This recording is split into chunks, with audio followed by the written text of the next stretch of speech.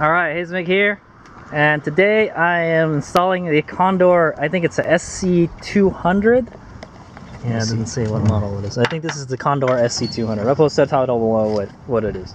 But so I just got this off today off a fellow barfer, and I'm trying to install it on my trailer. So as you can see here, I'm upgrading my trailer to chocks that like hold the bike up by itself, because I'm sick and tired of having to hold the bike straight up when I tie it down. and I'm sick and tired of like almost dropping the bike every time I take the bike off of the straps, you know. I want something that holds the bike securely. But anyway, I'm making this video to show you a quick kind of how to install this guy. So I've kind of figured it out. I was kind of scratching my head for a second. This is actually my old chock right here, and I'm still probably going to use it. I don't know, maybe I'm going to leave it on there. But it installs like totally different. This one actually goes this way, so way forward, but it ends up in the same place. Your front wheel is going to be here. The really nice thing about this guy is it's adjustable. You can move it any way you want. You can even move the cradle part here, and yeah, there's so I have a Harbor Freight one there, and there's like no adjustability on that. This one, tons of adjustability. Jeez. So that's why it costs like a lot more than that. That's what I'm gonna say. And we'll see how well it does against the elements, because it's gonna be staying on the trailer. So anyway, I've already kind of got it in position, and I'm just gonna talk you how I got it. Basically, I lined up the edge where my old chock was. Like I said, this one, there's some mounts under there. You can see it right there. It hooks on right there, and then it bolts on, and then it pretty much, that's where it ends, like right here. So this is where I want to install it. So you got to figure out where you want to install it on your trailer. And this is a Harbor Freight folding trailer, by the way, if you guys don't recognize it. It's good old Chinese trailer, man, the best. And then so what I've done, so there are adjustment plates here. Not adjustment plates, there's mounting plates on this, and you can actually buy separate mounting plates if you want to move the chock to different positions. I've actually bought another set, but I'm just going to install this one today. So you got to figure out where you want to mount it, and then I was like scratching my head like, well, how am I going to know where to drill the holes, because the holes are covered by the plate now, so I don't know.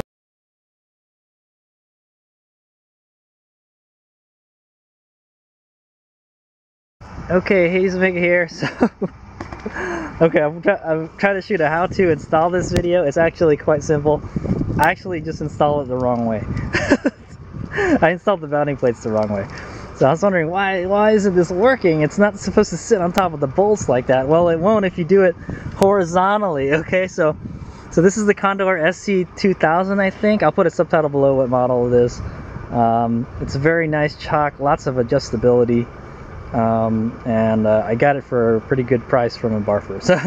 So I'm gonna give it a whirl. The cool thing is you can adjust it up and down, and you can move this guy, and you can fold this down. Lots of adjustability in this guy. So what we're gonna do is I want to show you how to mount it on a Harbor Freight trailer, like I have right here. It has a wooden deck on it. So, all right. So I kind of installed it wrong already. I was wondering how to install it. I'm like, how do you know where to drill the holes, because it's underneath? Well, it's not supposed to be underneath. Okay, so the way you're going to install this thing is like this. It's got to be horizontal. If it's horizontal, the bolts don't interfere with the deck of the chock. So I'm going to go ahead and bolt this onto this real quick. Okay, so I've assembled it. I've got the thumb screws on here, and then the plates are perpendicular to the plate here. So this, and then you got to figure out where you want to install it. This is where I want to install it right here. It's actually a little too forward from where it's supposed to be, but the good thing is you can adjust it. So I could move it back. The reason I want it here is because, so if I for whatever reason I would still want to use this, I could still use it, you know. Yeah, so yeah, so that's how I'm going to want to install it, and it's wanting to roll forward. Okay, and then basically wherever you want it is where you're going to drill it. So we're going to use a 1332. I don't know if you can see that, but that's 1332 right there. I'll put a subtitle below. Drill bit to drill that. And then the mounting hardware is already under here. It's these long kind of bolts. It uses a 14 millimeter, but it's a SAEs. And it has a locking nut and some washers. So. Okay. So we're gonna go ahead and drill the holes now, because I got it where I want it. I would say it's like kind of not in the ideal place right now. You probably want it to be in the middle. If you can put it in the middle, go for it. I can't really do it because it'll get in the way of the other chock if I install the mounting plates in front of that bracket there. So I'm trying to do it behind. But the good thing is I can move it back. It's a little too much forward anyway. So, all right, here we go.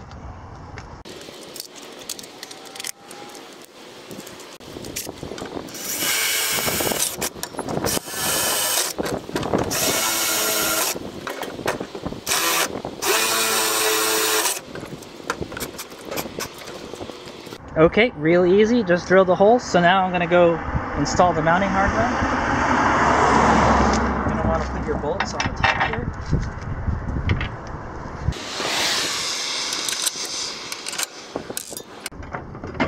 Okay, and then go install the nuts and the washer on the other side.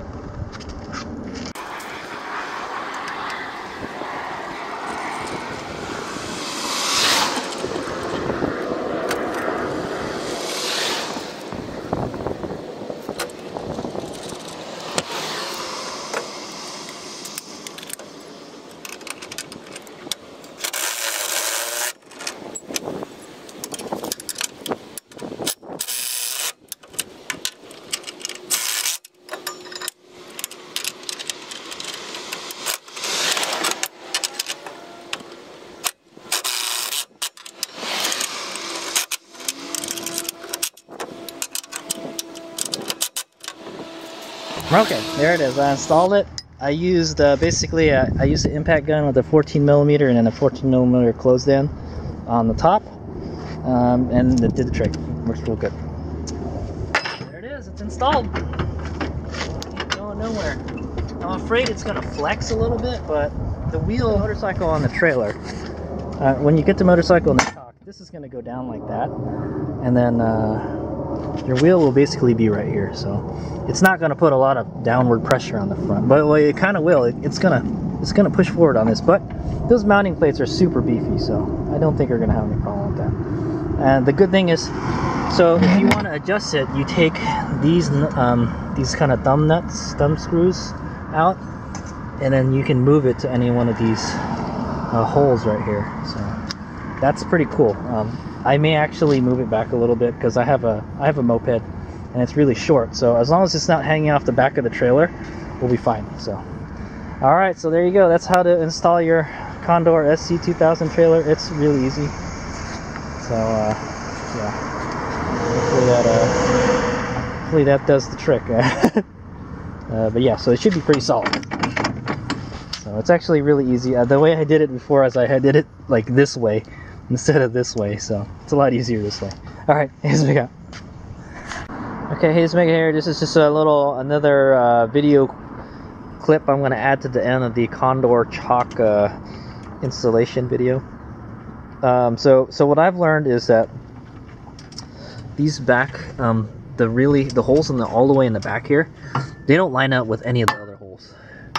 Out of this hole, all these holes and stuff, all these ones all line up, even that front one there, except for the back one. So if you're going to mount it on the back one, you won't be able to move the Chock front and back. So what I've opted to do for this one, and I'm using a separate mount kit. You can get those kits for $20 on Amazon, I think. If you order it from Condor straight, I think it's like 30 bucks. So, but you can find them on Amazon. Basically, the kit is it's just another one of these. It's the 2 mounting plates, 4 bolts, 4 washers, and 4 locking nuts. And they also give you a new set of thumb bolts or thumb screws. So that's good. I got an extra set of these just in case I lose them. But I'm using the old ones right now. So yeah. So this time, instead of instead of installing this bar behind here, I installed it in the front, and I actually checked if I could still actually use that with that bar there, and you can. So so if I wanted to go back to my old Chock setup, you know, the good old school classic Chock, quick release Chock, I could still do it. So but yeah, so yeah, so when I get it all together, I'll show you it. I'll show you that you can like line up the holes at different places, but I'm installing it a mount and the center, so for when I have one bike, it won't be like, you know, off center. You know, if I only have one bike, I'm just going to use the center Chock.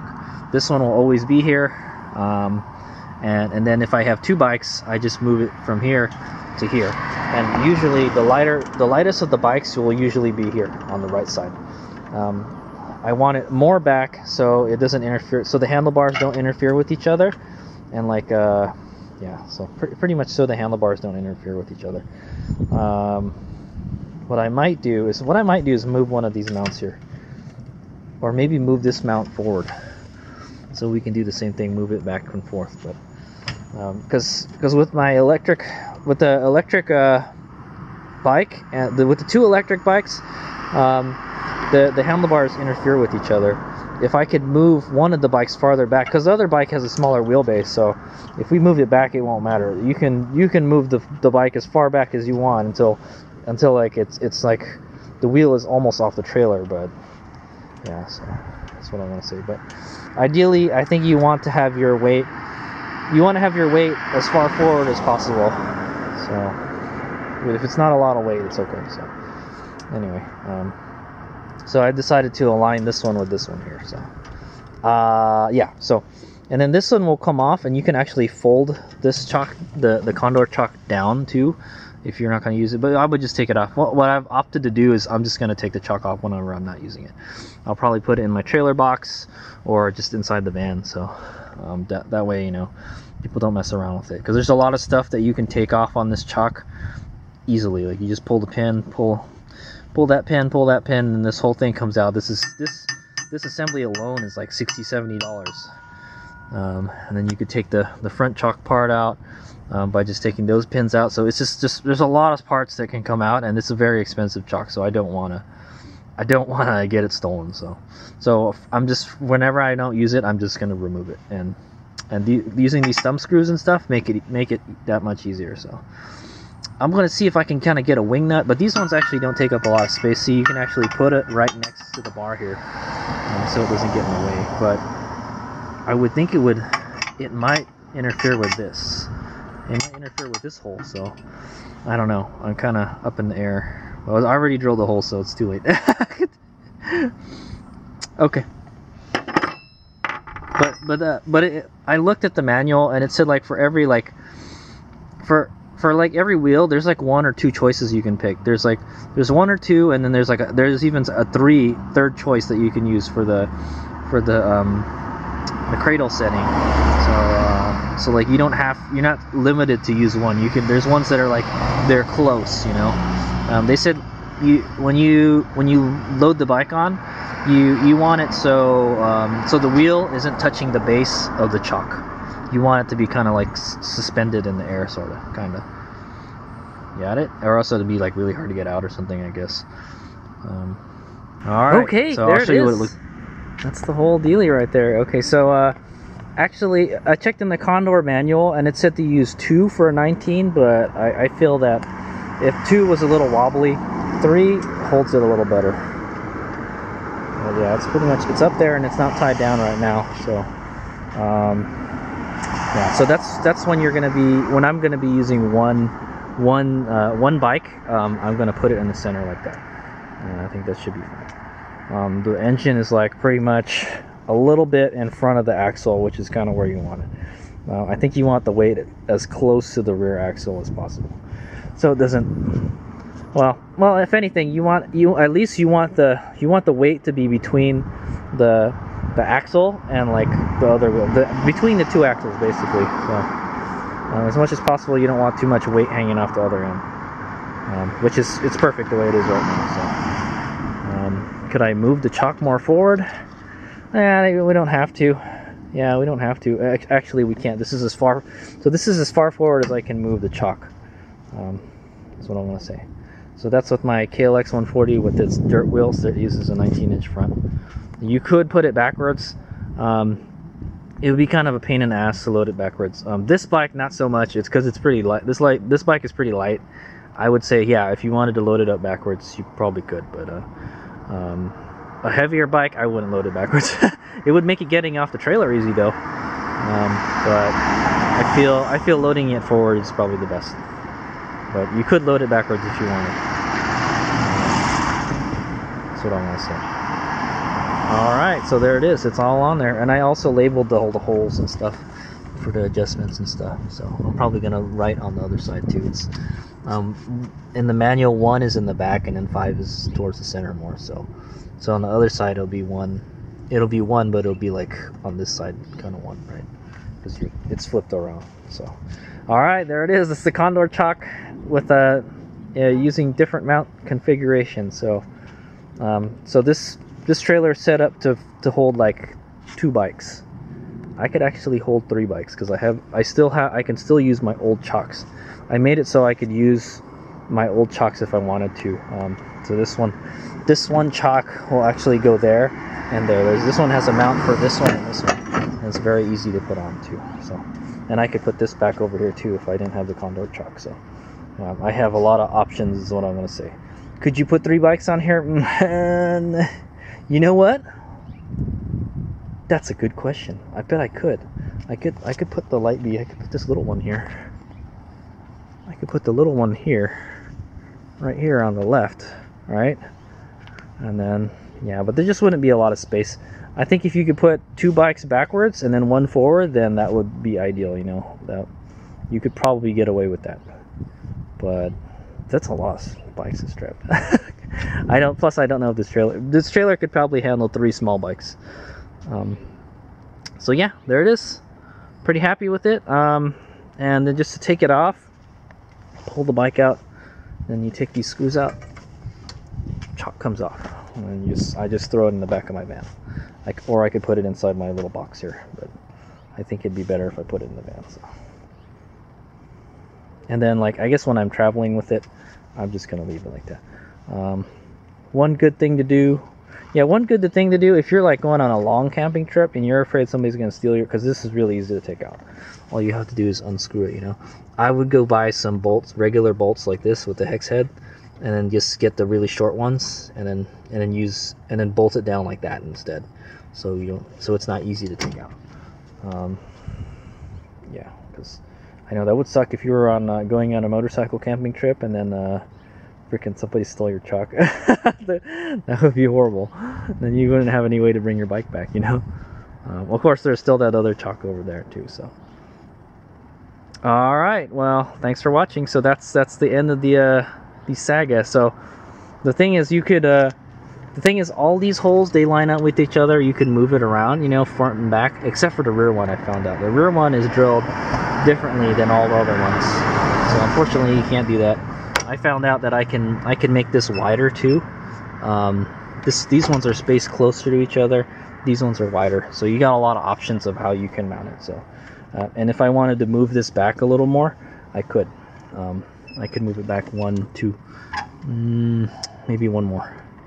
I could move it back 1. Yeah. So I really don't have a lot. Actually, the way I set it up, I don't have a lot of options of how I can thing it. I can only move it back one thing. So why I'd want to do that, I don't know. It's in the dirt bike is in the optimum position right now, in my opinion. I don't think you would want it any more forward or any more back, because all the weight is situated like right here, because of where the engine is, you know. So yeah. All right, cool deal. Well, thus far I'm pretty happy with this Condor Chock. It's really good. Really highly recommend it. It's pricey, and you probably don't want to leave it on your trailer. Is my only gripe. Somebody could pretty easily steal it, or steal a component off of it. So, and then the components are expensive for this. If people knew how much this is worth, you know, it would suck. It's a really stout unit. The good thing is, if you take it off, You don't have to leave it out in the, you're not leaving it out in the elements. So, and I'm just putting it on when I use it. So, cool. All right, that's the end of the Condor installation vlog. If you guys have enjoyed it, I hope that helps decide if you want to purchase one of these. Like I said, I got it for a pretty damn good deal, so I can't complain much. Yeah. Okay. Here's we go.